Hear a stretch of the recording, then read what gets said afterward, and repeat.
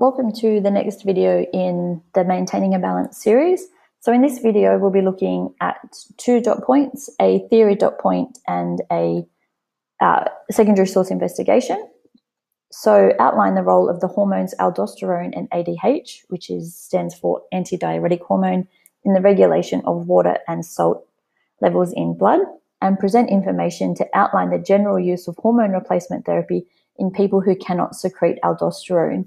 So just a reminder that hormones are substances that are excreted by our endocrine glands, and they act on other parts of our body in order to carry out different functions. So the 2 hormones we'll be looking at in particular are aldosterone and anti-diuretic hormone. So anti-diuretic hormone's job is to decrease urine output. When the body is low on water, the hypothalamus, which is this tiny section of the brain, contains osmoreceptors that detect changes and causes the pituitary gland to release anti-diuretic hormone, or ADH. So the pituitary gland is a tiny pea-sized gland in the brain. So once the hypothalamus detects the change in the level of water, it stimulates the pituitary gland to release this hormone. So the ADH then increases the permeability of the tubules in the nephron, so that they increase the amount of water that's reabsorbed and decreases the volume of urine being produced. So this helps to restore the level of water in the blood by stopping it from being passed out in our urine. So water returns to the blood and the solute concentration decreases. And again, the hypothalamus detects this and therefore stops the pituitary gland from releasing ADH. A decrease in water in the blood also triggers the thirst response. So once we drink, there's no need for ADH to be released and carry out its different functions on the nephron. Caffeine and alcohol are 2 substances that are diuretics, so they inhibit the release of ADH. So ADH stops us from going to the bathroom when we don't need to. Diuretics such as caffeine and alcohol increase the amount of urine that we create, so we do pee more when we drink caffeine and alcohol. So this image here shows the normal water levels in the blood. So just the key for the next couple of slides is the blue arrows show the water, the green arrow shows the ADH, and the yellow arrows show the urine. So we can see here we've got a steady amount of water.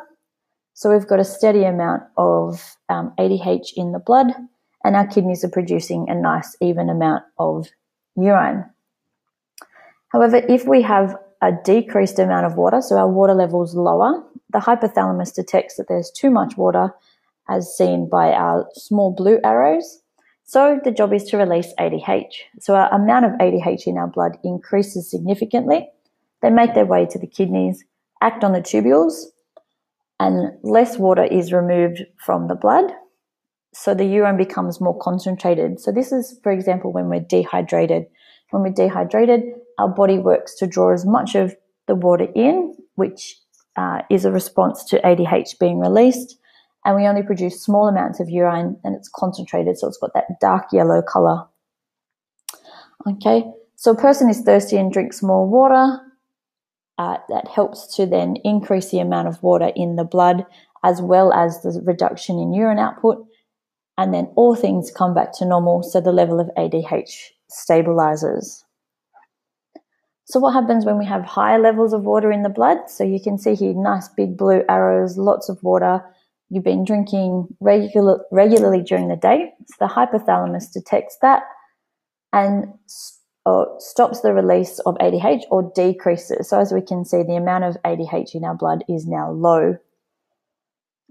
Okay, so as a result, the kidneys remove more water from the blood. So more water is lost in the urine, and the urine becomes more dilute.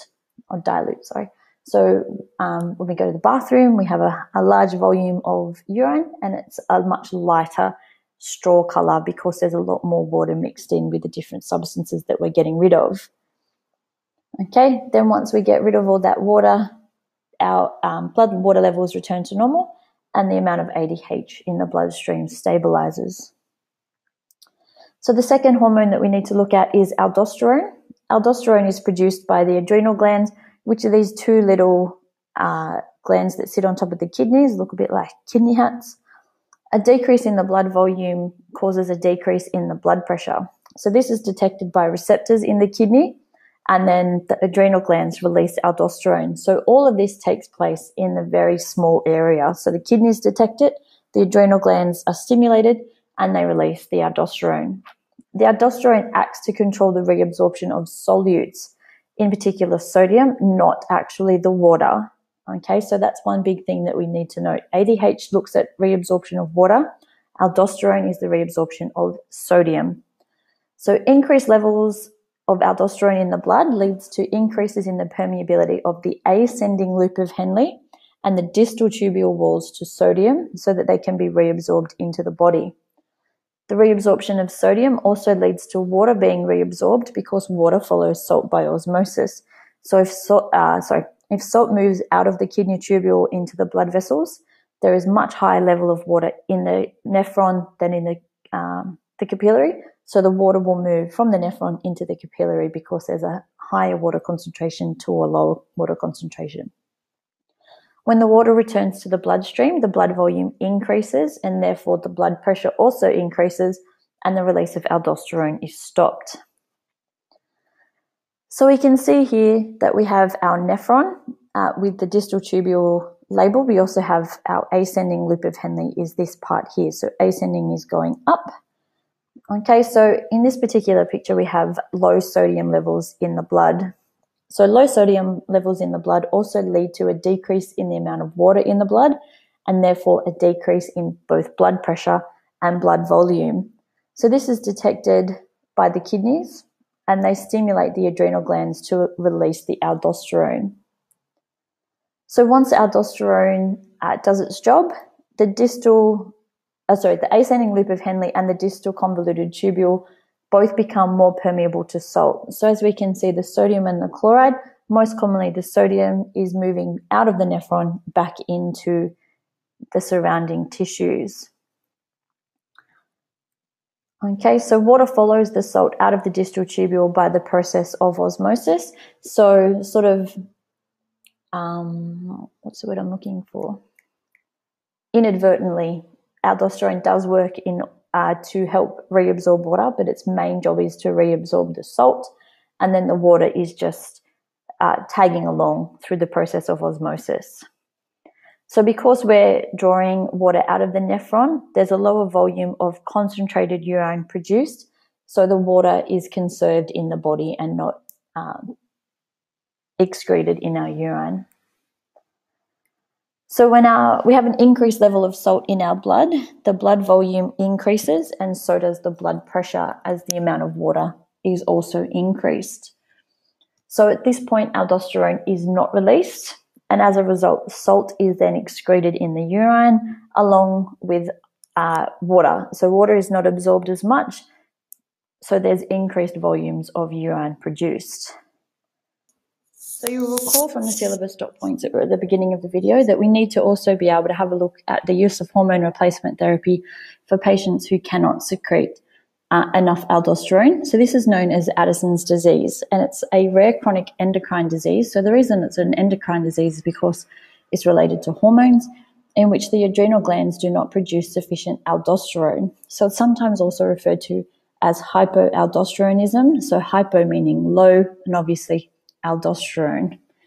The condition arises from problems with the adrenal gland, obviously as this is where aldosterone is released from, and can be caused by the body's own immune system attacking the adrenal glands, certain infections or various rare cancers. Addison's disease is generally diagnosed by blood tests and medical imagery.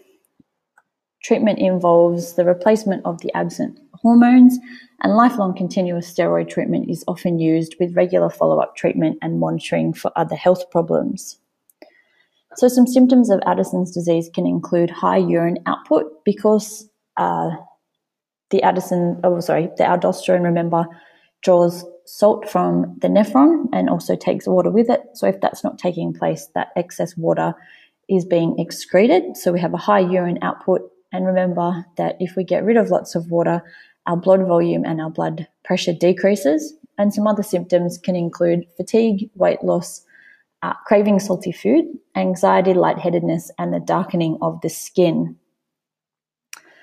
Treatment usually involves replacing or substituting the lost hormones. So daily doses that are taken orally of fludrocortisone acetate, which are just tablets which the patient takes every day during an Addisonial crisis, which is a situation where the symptoms are exacerbated or exaggerated by quite a bit. Patients can require injections of hydrocortisone, saline, and dextrose, which is a form of sugar, in order to help to balance the fluids and things within their body. Treatment will need to continue for the length of the patient's life, and some side effects may result, just as with most of our treatments that we have these days. Unfortunately, some side effects can result.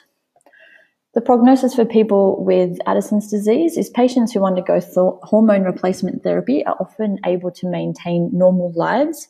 They've just got to make sure that they take their daily dose of their hormone replacement treatment. Otherwise, it could lead to life-threatening complications. So this picture down the bottom here is of the Kennedy family. So JFK, who was the president of the United States, he actually suffered from Addison's disease. And obviously that didn't have any real impact on his life, as he was able to become the president. And it didn't really... so it didn't really have a massive impact on his life. It would have obviously meant that he had to take these daily doses of hormone replacement therapy. However, it didn't stop him from becoming the president. And that's the end of this video. Thank you.